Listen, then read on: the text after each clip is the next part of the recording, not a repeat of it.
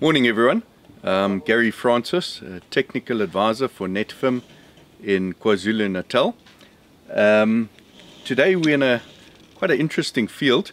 We've got young macadamia trees planted in amongst some lovely bananas. Bananas obviously doing very well. And we've selected this orchard to do a little bit of routine maintenance. What the maintenance is to cut open dripper lines and actually assess to see what the state of the drippers are.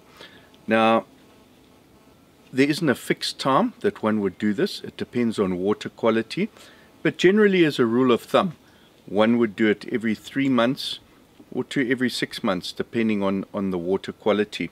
What we'd normally do is come to the end of the line and we'd work back into the last third of the dripper line, of the lateral, and select a dripper, and we'd cut that dripper open and have a look and actually determine what is happening in the dripper itself.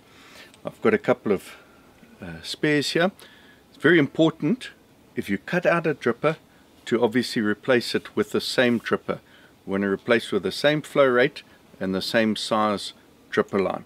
So that's what I'm going to do now. I'm going to cut open a section of dripper. I've cut out my section of dripper line with the dripper in there. I'm just going to cut it a bit shorter so it's easier to work with.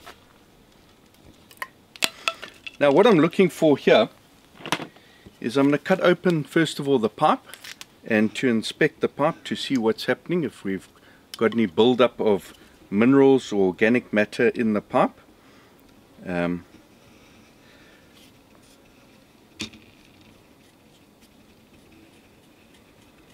Obviously it's something one wants to do very carefully.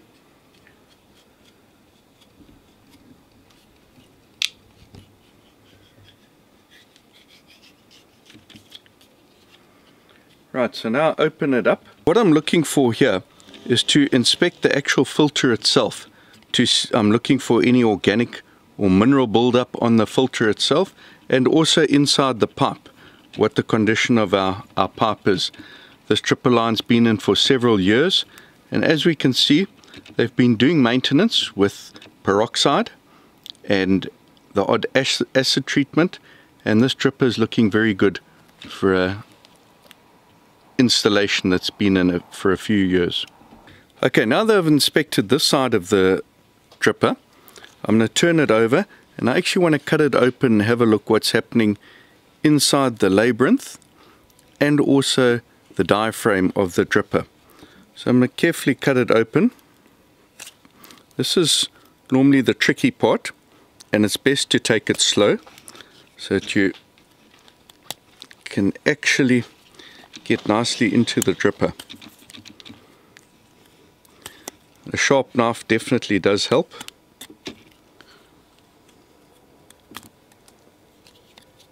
What I'm cutting away here, because obviously the dripper has been welded into the pipe, so we're cutting it away from the pipe, cutting that welding away. And I'm also checking the outlet chamber here. There's no buildup of any organic material or mineral buildup that I can see. So we've checked our outlet well. Now we're going to actually open the dripper itself. As we pull it open, look at that labyrinth. Absolutely perfect. Lovely and clean. We then lift our diaphragm.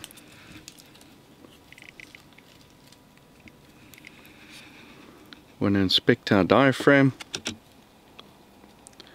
No problems that we see there. Still intact.